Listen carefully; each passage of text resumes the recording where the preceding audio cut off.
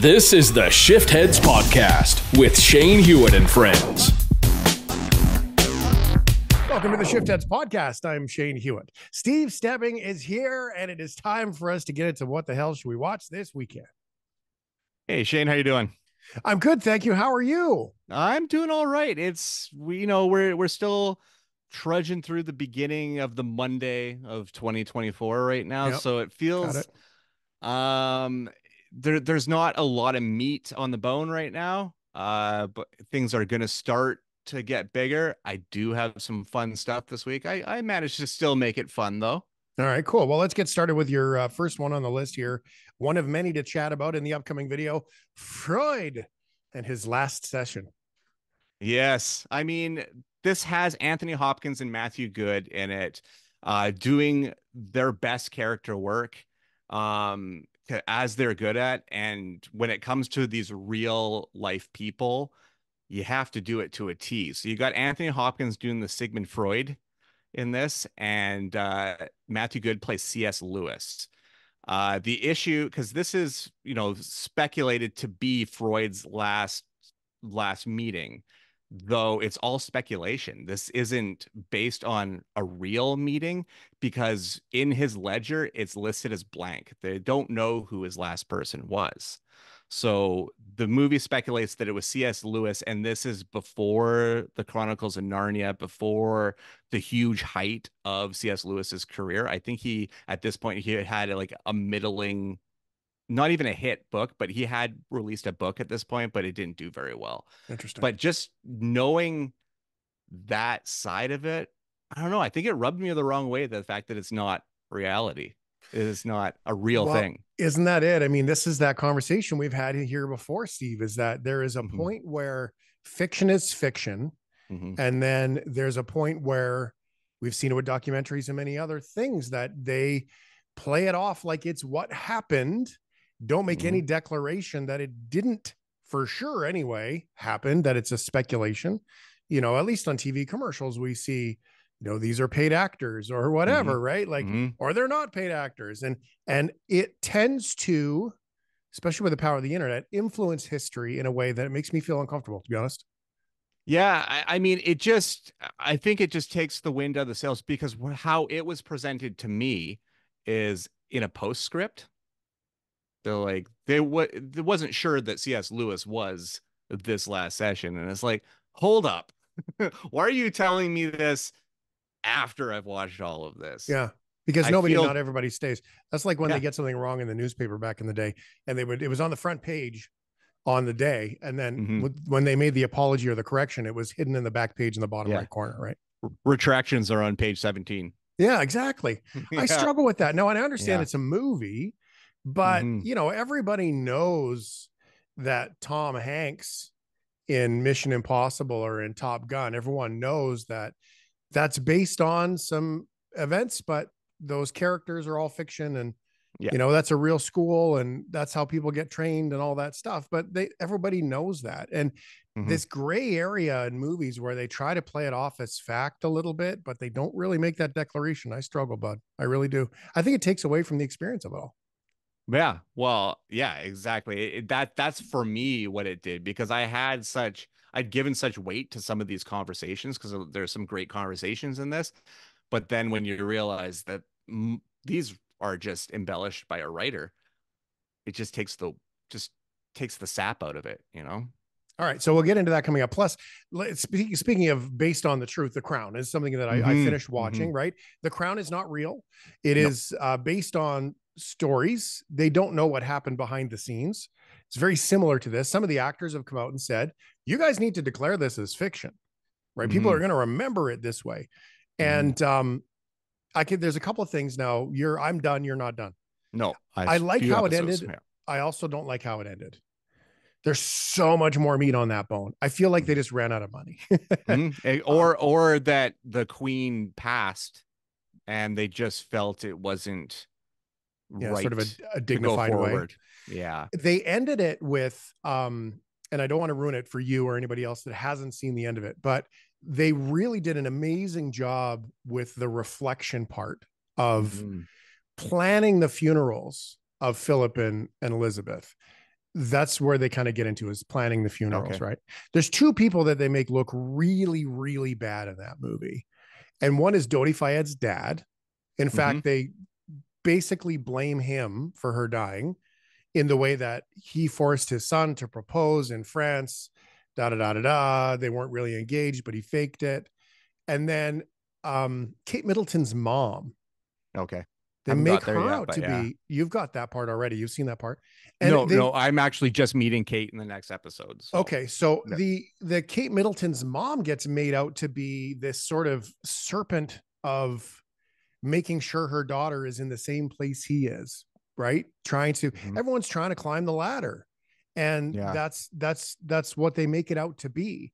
And at the expense of the real life people that may or may not have been nice people or mean people. I don't know, but it seems, it makes me feel uncomfortable, but worth the watch. Yeah, they make Dodi Fayed's dad act with a lot of ego, even after Dodi has passed and everything, and he's trying to celebrate his and Diana's life through Buckingham Palace, and they kind of slap him down, and his ego is hurt most of all. Like that's what they really push. Well, there's in a that rant episode coming up that you haven't seen yet that will impress you. Yeah. Okay. Gotcha. Well, because the findings of the investigations of the car crash is yet to come for you. Right. So, right. Yeah. Yeah. Okay. Well, there you go. There's a couple for you. That's Freud's Last Session. I suggest The Crown. And last on the list here, though, before we get into the full big one that Steve's got, is Echo. Yes. Oh. Yes. A 5-episode Echo off of the Hawkeye series that came out not this past Christmas, but the year before.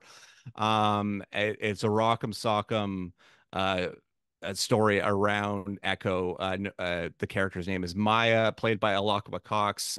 This series is very proudly indigenous, which I really, really loved about it, and made by a lot of people that made like Reservation Dogs and Dark Winds. So there is a lot of indigenous representation in this.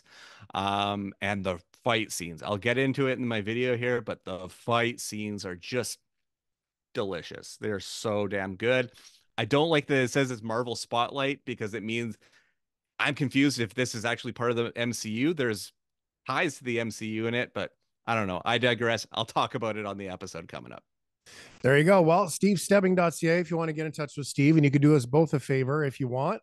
Subscribe to Steve's channel, linked below in the description. You can also subscribe to my channel, which is this channel where you're seeing this video. And that's what helps us the most. Share it with your friends as well. All of the bits and pieces, shanehewitt.ca and shiftheads.ca for all of it. Are you ready to go? Ready to roll the film? Let's do it.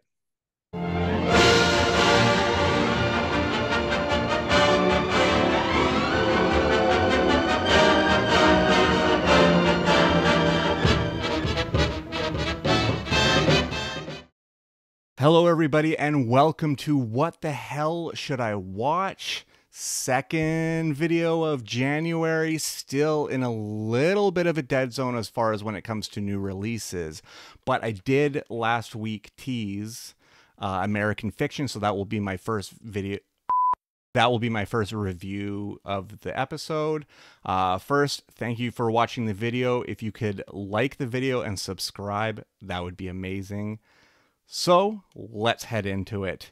American Fiction. This is the new film from Cord Jefferson. He wrote and directed this film. It stars Jeffrey Wright, Tracy Ellis Ross, Sterling K. Brown, who almost steals the film in many ways. But this is really Jeffrey Wright's movie, as he plays a novelist that's kind of sick of the profiteering off of Black stories and Black lives and the stereotyping of it. Just the fact that thug stories get elevated and they seem white friendly all the time, these stories. So he, out of frustration, basically writes one of these stories, and it gets picked up like that, and it becomes sort of like an escalating out of control, but also a one-upmanship that is kind of perpetrated by Wright's character, as well as his publisher, played by John Ortiz, his book agent. And I love this movie. This is a full-on masterpiece, in my opinion.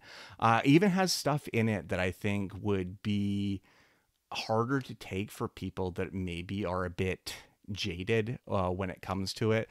Some sweet storyline in it, and it's almost like a B story or a C story in it, but I feel like jaded people would be like turned off by it. But I really dug into this part of the story, and I really, really loved it. Like I said, Sterling K. Brown is absolutely incapable of being uninteresting. Every scene he's in, and he's kind of going through this flailing new discovery existence, and he's just kind of falling apart through it, and it's just really, really, really well done.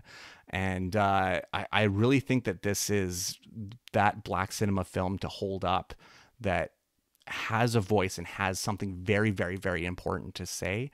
And I really think people should watch it, because I think it is the most important movie of 2023, in my opinion.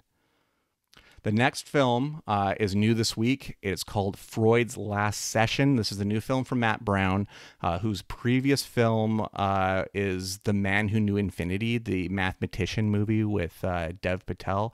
Kind of a limited release that came out. This is a limited release as well. It stars Anthony Hopkins and Matthew Goode. And basically, you know that Hopkins plays Freud in it, because of course he does. But this is the last session that the famous Sigmund Freud had. And it's all speculation, which kind of takes me out of the movie quite a bit, because the speculation in this film is that Matthew Goode's character, C.S. Lewis, was the final meeting that Freud had on his books, even though the last meeting Freud had on his books was not publicized, and only close people, being his daughter, really knows who was that person. But at the head of it all, Anthony Hopkins and Matthew Goode are two of the best character actors in the game today. And Matthew Goode is consistently and constantly underrated, in my opinion. He is, like, people who know film know who he is, but as far as a mainstream audience, I think it's harder to pinpoint what his name is. And I just think he's been doing amazing work for well over 2 decades now, I would say. And this is like a great showcase of that. I just really wish that the film wasn't so dull in places and just kind of lost me just in the monotony. Like the tete-a-tete stuff, when they're really heated, and it really, really works. But when they're just kind of like languishing in Freud's like kind of separation from reality in places here and there, it starts to lose me. But it is gorgeously shot, and I think it would appeal to an older audience. I just think, and especially people that like biopics, I just think that this one kind of loses me a bit. I will say that there is a casting of J.R.R. Tolkien in this, and he's played by Stephen Campbell Moore.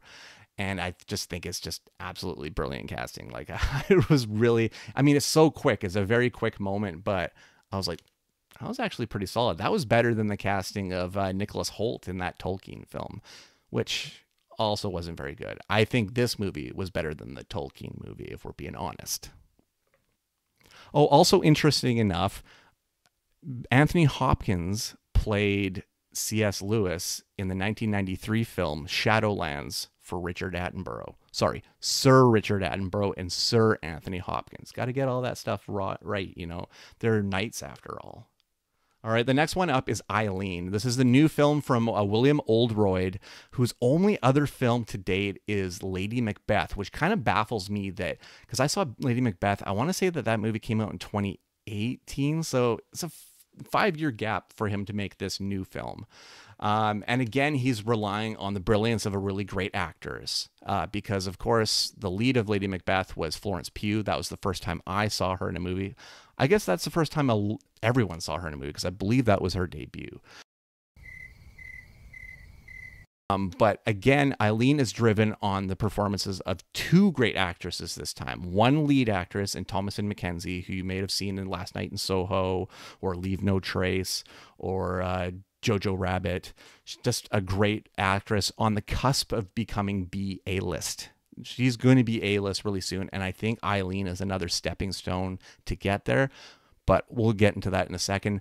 The supporting role and the other actress that really leads this film in a great direction and gives it some real meat to it is Anne Hathaway, who I think is entering some of the best work in her career, some of the best performances in her career. And I love the sort of femme fatale that she's doing here. Like, not really a fatale, but more like she's drawing in this character of Eileen. So I'm kind of spacing here. So Eileen, basically, the story follows Thomasin McKenzie as Eileen. And it takes place in, I think, the 40s, 50s era. And basically she works at a correctional facility and is very mousy, very demure, keeps to herself, and but also under the surface, like, sexually charged to like a bursting degree. She lives with her father, played by Shea Wiggum, who is amazing in every scene that he's in, and it's not a good relationship at all. It is emotionally abusive, leading to possibly physically abusive, but it's not a good relationship. So she becomes infatuated with the new person that comes into the facility, which is Anne Hathaway's character, and it starts to bring her out of her shell more. I'll kind of stop the synopsis there because I don't want to give too much. The story really does need to open up to you, especially if you're going to get to a third act, which may or may not lose people because it is a little bit wild in its scope of where it goes. But I dig this film a lot. I mean, those three actors alone, McKenzie, Hathaway, and Wiggum, are incredible. And also has I want to say her name is Siobhan Fallon. She's kind of like a supporting character actress in a lot of stuff, but she plays one of the more contemptuous workers at this facility towards Eileen. I really just like her aesthetic. I've always enjoyed her aesthetic every time that she's on screen, so I dig her a lot in this one too. It's really hard to hold this movie up to Lady Macbeth, which is a freaking masterpiece. Eileen does fall short of that bar. I would give it probably around a 3.5 out of 5. Like, I love the aesthetic. I love the way it's shot, which was Ari Wagner did this one, who also did Lady Macbeth with Oldroyd before, but she also did Jane Champion's Power of the Dog. She also did In Fabric for Peter Strickland, and The Wonder, which also starred Florence Pugh. She just shoots this one so beautifully. And I mean, the opening shot and the opening scene, I really thought just sets a really interesting tone for it and gives it that 40s serial kind of look to it. And I dug everything about that. All right, so next up is, well, let's just say the spirit of Stuart Gordon and his Lovecraft adaptations, like From Beyond or Reanimator. That stuff, I think, is alive and well if we give that stuff to Everly director Joe Lynch, and also podcaster with Adam Green, Joe Lynch.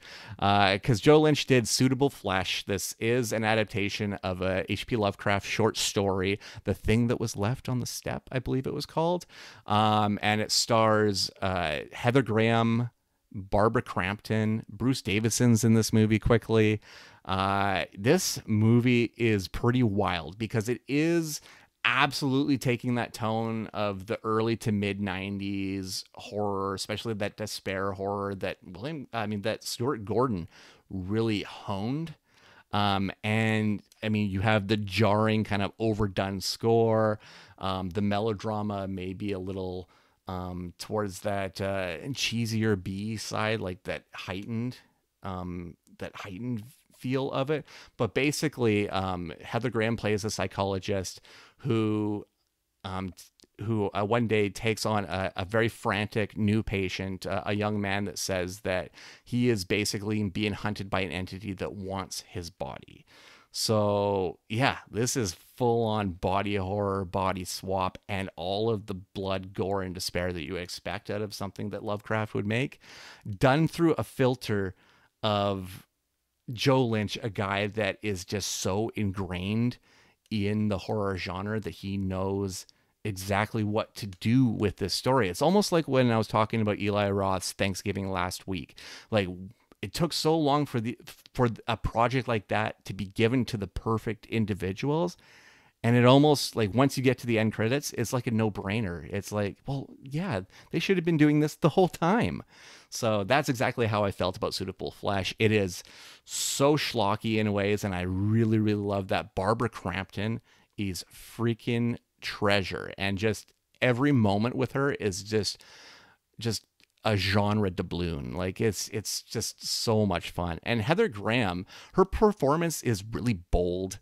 It's sex kitteny in a way that I think really works, because it is reminiscent of a movie like I will almost like a horror movie I would find on like Skinamax in a certain way, because there are kind of those scenes, because she has some pretty heavy scenes with this young actor. I'm spaced on what his name is, and I apologize to him. But there's also another sex scene with Jonathan Skaich, who plays her husband in this one. But she's also embodying all these different body swap moments and these different souls being in her body, we'll call it. And it is pretty multifaceted. And this is a girl that came from Twin Peaks, for doing weird stuff. Heather Graham's always game, and you can tell that she's so willing to go for the gusto in this film. I will also say that there is a moment in this film where they use a backup cam as like a mode to tell the story a little bit. I don't want to get too deep into it because it's a little bit spoilery, but for those who see it, tweet me at the Stevel Dead, or find me and let's geek out about this, because I think Joe Lynch has just done diabolical with this backup cam and just absolutely made it incredible. Like I think my mouth was slack open when I was watching this scene. So those who have seen Suitable Flesh, you know exactly what I'm talking about. And please tell me if I'm wrong. I don't think anything like that's been done with a backup cam before. It's so divisive, and I think it's so good. So Joe Lynch, you are a glorious MFer. You really, really are. All right, and one of the last new releases that I received was from Wellgo USA. They sent me the DVD of it. They didn't make the transition for this one to Blu-ray. It is just a DVD. It is called The Flying Swordsman. It's also known as The Hidden Fox. So if you look for an IMDb or you look for it on Rotten Tomatoes, you're not going to find it under The Flying Swordsman, which feels like kind of like a stock name essentially, but. So it's called The Hidden Fox. So the story basically follows this main hero, the Hidden Fox, as he's known, and he is for the security of the land. He is trying to take down these 8 storied villains, and this is like kind of ancient China, and those big wushu fight scenes, which look really, really good. Like they did a really, really great job. There's a really great windswept quality. There's scenes with snow and leaves falling off trees. Like it has that whole anime kind of scope to it. But every time that they come in and they try to make CG massage things along, it loses any good quality to it, because you kind of start to notice that it is a lower budget film. And it also, in the storytelling, it just loves to just do this. Okay, well, let's go back 2 hours. And then we'll go back 2 hours, and then we'll go back 2 hours. And I'm sorry, you're not Tarantino. And I don't want to see a Tarantino-esque type thing in my wushu martial arts film. Really. Like, I'll give it a try if you're doing it for a reason that's interesting to me, or that you're doing it well. None of those are the case for this film. And I also will put a nail in the coffin on The Hidden Fox, or The Flying Swordsman, or whatever you want to call it. Wellgo would like to call it The Flying Swordsman. But I will say that there is a scene with hyenas. They're fighting hyenas, and all of them are CG. All of them have the same repeating hyena laugh. And it's so corny and so badly done, to the point that I was chuckling to myself. I was trying not to laugh full on, but I was definitely chuckling to myself, because it just threw water on any fire that this movie had going for it. So I really did not dig anything about Flying Swordsman. I almost called it The Flying Dutchman. See, it's already that far out of my brain. All right. You know, with the holiday season and everything, and not a lot going on Blu-ray or in the theaters, I decided to check out something older. I went on to Prime Video, and I watched Julia Ducournau's Titane. And this movie is divisive, genre heavy, focused, definitely for a certain niche of audience, but without a doubt, a freaking masterpiece. This movie rules. Agatha Roussel gives an just otherworldly performance that is just the writhing baseline for everything that you're seeing through this film. Like, there is nothing like this film in anything that I've ever seen. And I know Ducournau did Raw, which is a movie that is very separated and very in its own category as well. But Titane is like, I feel like it's just it's another step, and not only like another step, but like a riser. It is so heightened and so beautiful too, disturbing and gets in your skin. And Vincent Lindon is also, I mean, a veteran actor who has so many great performances under his belt, but this is such a freeing performance for him. And seeing some of these dance scenes are just incredible. I don't even want to try to explain what Titane is about for anyone that hasn't seen it before, but just know, if you're going to watch this movie, there is like some disturbing amounts of body horror and stuff towards the Cronenbergian side of thrillers. Just know that you're getting into something completely wild, because I think it's best to go into this movie with kind of no knowledge of what's going on. But it's just, I'm just so astounded by this film, and it's a film that you just will always think about. Like, it just will always stick in my head, especially that final scene, which just almost broke my brain. It's just so disturbing, but also so horribly beautiful. I don't even know how to classify it. It is just so wild. And I also really like how this is like a dark and disturbing story, but it also has these like threads of dark comedy that spiderweb through it and rear their head here and go away there and come back. And just, holy hell, what the hell was this movie? Like, I know it was amazing, but holy hell, how do you even write that?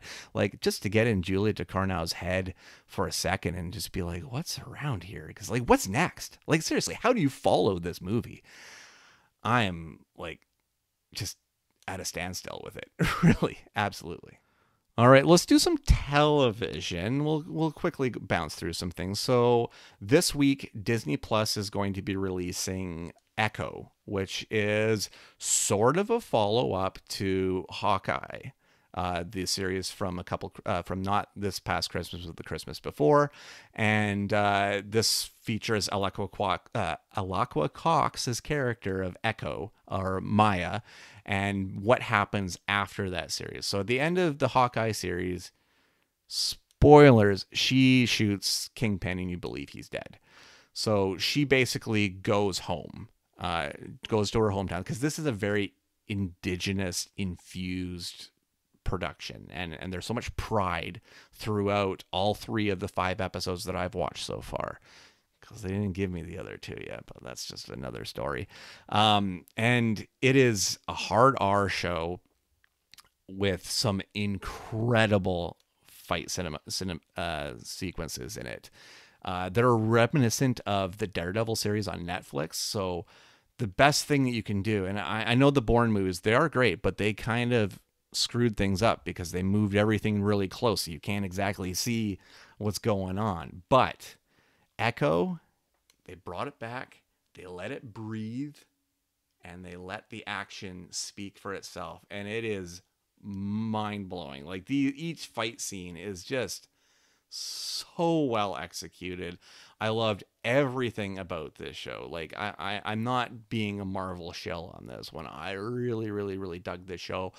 I don't know what its placement in the Marvel Cinematic Universe really is, because they're being so vague on it. They're calling it a Marvel Spotlight show, which they're saying that is Marvel Cinematic Universe adjacent, which I'm not sure about that, because Hawkeye appears, albeit in a little bit of a flashback, in this series. I mean, the Kingpin from the Marvel Cinematic Universe is in this series. I don't see. I'm just really kind of confused with what Feige and the powers that be at at Marvel Studios are trying to do with this one, because it's kind of, I don't know. I'm a little confused on that, but I do, like I said, I love the indigenous voice that's in this one. There's a lot of crossover with Reservation Dogs and Dark Winds in this, with the production and writers, and Zon McCutcheon, I think his name is. He's briefly in the show in the beginning, but Davery Jacobs, who plays Elora Danan on Reservation Dogs, is kind of a mainish supporting character in this one, and I adore her. So when I saw her pop up in it, I was like, yes, because I mean, I'm all about Reservation Dogs right now. I'm late to the game. The wife and I are currently watching it and in love with every single episode. So to see her show up in it, I was like, yes. So Echo, I think it's a hit. I'm going to make a little quick stop on this Netflix one. The new season of Breakpoint is coming out. This is a tennis-centric sports documentary in a series form from Netflix. And largely the show follows Australian tennis player Nick Kyrgios.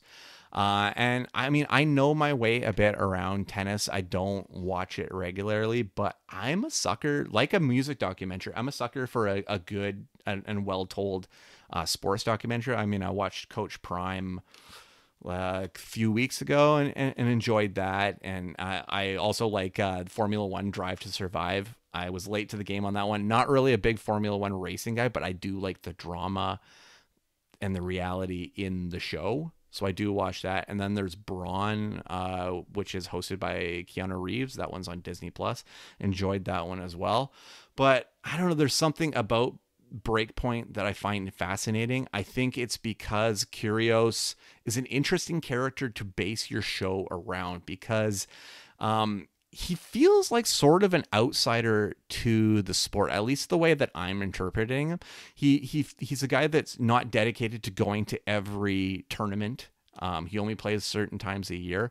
He's brash. He's controversial. He's outspoken. He's very much like he's almost like the sports entertainer wrestler of tennis. Like he's playing to the crowd a lot. He's admonishing the crowd a lot. Like it's interesting stuff, and it's stuff that I can definitely get behind and watch more of. So I just started Breakpoint. There's a new season this week. Yeah, I think I might continue on this one. All right, let's get to some geek outs. So this one, I know not a lot of people are like, I'm going to go out and buy a volume of Family Guy, but I've already started the collection. I was 3 volumes deep, and now they're starting to package them in like 5-season boxes for like $30 ish. I wasn't quite there yet. So I bought volume 4, really cheap. It was like $11.99 on Amazon Prime. Like it was just an easy buy. I got that one. It was just, I'm just trying to fill up that collection. And I just wanted to bring it to this show just for, if anybody does like Family Guy, loves physical media like I do, because I also have the Star Wars movies that they made and everything. They're like blowing them out now. They're really cheap. I want them to start doing this with the Simpsons seasons, the Simpsons box sets. Although they won't. I know they won't, because those ones are paper pull out. Some of them had the plastic clamshell that were all the character heads. They won't do that with the Simpsons. So at least Fox is doing it with Family Guy. I'm hoping that they might do it with other shows that I'm still trying to collect the back end of, like How I Met Your Mother, My Name is Earl, stuff like that. So it's a good sign that at least one of their shows are going for pretty cheap right now. And also, this should be noted that the season volume I'm talking about is volume 4, which was the season that the first season where the show was resurrected. So the show was canceled after the first 3 seasons. Volume 4 is the beginning of the new run. Yeah, so that's where it is in the timeline. Late arrival that I got from Warner, from Michael at Warner, who hooks me up. I love this dude so much. He's a great dude. And he sent me The Nun II. And this movie came out, and I guess, I don't know where I am on the mailing list for Warner Bros., but I never received it. But that's okay, because I got the 4K version, which is way better looking. It's so pristine on that screen, and especially with this film, because I really love the character design of Valak the nun. Like, I just think she's so creepy looking, and Bonnie Aaron just delivers. And actually, speaking of Bonnie Aaron, she sued just before this movie came out because they were using the likeness without paying her. And I'm wondering how that lawsuit went. Did Bonnie take him down like Valak takes people down? I hope so. I really hope so. Another thing that I like about these nun movies is it's a showcasing within the Conjuring universe for Tessa Farmiga to do her stuff, which is great because her mom, Vera, is Elaine, is it Elaine Warren? The Warren wife that does the Conjuring movies. Vera Farmiga does those movies. Tasia does the Flash, the early prequel movies. Like, it's just like, it's a nice tandem. Like the Farmiga women are like well represented by James Wan in his Conjuring universe. I kind of dig that. But I will say that this movie is diminishing returns. There are those cool atmospherical elements that make the film work. I enjoy Storm Reed a lot, who's in this one. She was also in Searching, that computer interface thriller. So she's kind of on a high note with me right now.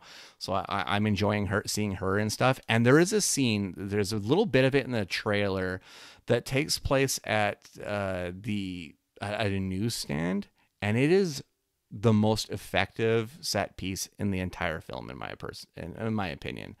And I will say this movie is missing Damien Bachir. He's what I really liked about the first Nun movie. And even when that guy goes over the top, it still feels like it has gravitas and weight to it. I don't know. He's just got a quality to him. The last one is one that I bought for myself. It's called Max Manus, Man of War. It's a Norwegian World War II film directed by Joaquin Ronning and Espen Sandberg. This is the movie they did before they got international acclaim for doing the at-sea movie Kon-Tiki, which ended up getting them the Disney job of making Pirates of the Caribbean Dead Men Tell No Tales, which I believe was the last of the was it the last of the Pirates movies, or was it Stranger Tides? Was it Rob Marshall, or was it these guys? I don't know. They're flipping around in my head, but I like these guys as filmmakers when they're together, and this movie rocks. I mean, it follows Max Manus, who was a saboteur during the war, basically taking down Nazis where he could. And it stars Axel Hennie, who American audiences will know from Ridley Scott's The Martian, because he's really good in that movie. But recently, if you saw the film Zizou, you would have seen Axel as one of the villains of that film. And I mean, if you haven't seen Zizou, watch freaking Zizou, like right now. It is one of the best action films of 2023, and I just loved every second of that film. But this movie rocks. Like, Max Manus, Man of War, it has such great pacing to it, such great thrilling suspense to it. You wonder if he is going to get caught, or just the dire consequences coming down on him. I really, really dug this one. Obviously, Norway dug this one. It was the biggest hit. It was one of Norway's biggest hits in theaters at the time. And it's just a movie that came out. I think I might have been working at a video store when it came out and kind of pushing it on to people, but really nobody talked about this movie. And like I said, these guys didn't hit it big till Kon-Tiki. So yeah, I had to buy this one. So I may have spent like $20 on it, but in my personal opinion, worth every penny, and I can't wait to watch it again on a good sound system for sure. All right, so that is it for this week on What the Hell Should I Watch? I just want to give a quick preview that next week's video, I'll be kicking it off with the new Blumhouse January horror film. We already know how those go, unless it's, Megan, which was killer. But this is Night Swim. Yeah, we got haunted swimming pools up in this piece. Yeah, but it's got Wyatt Russell, so I'm so in. For sure in, because Wyatt Russell rocks. If you're not watching Monarch right now, come on, watch it. Anyway, you can find me on Twitter, because I won't call it the other thing, Instagram, Threads, and Letterboxd at The Stevel Dead. My website, stevestebbing.ca. You can find this YouTube video on YouTube under the account Steve Stebbing. And you might also find this on shiftheads.ca or at the Shiftheads group on Facebook. I'm Steve Stebbing. Again, if you could give a like and a subscribe, that would make my life just that much better. I would love you so much for it. But I love you guys anyway for watching this video. So until next time, where we're talking Night Swim. Thank you, and talk to you next week.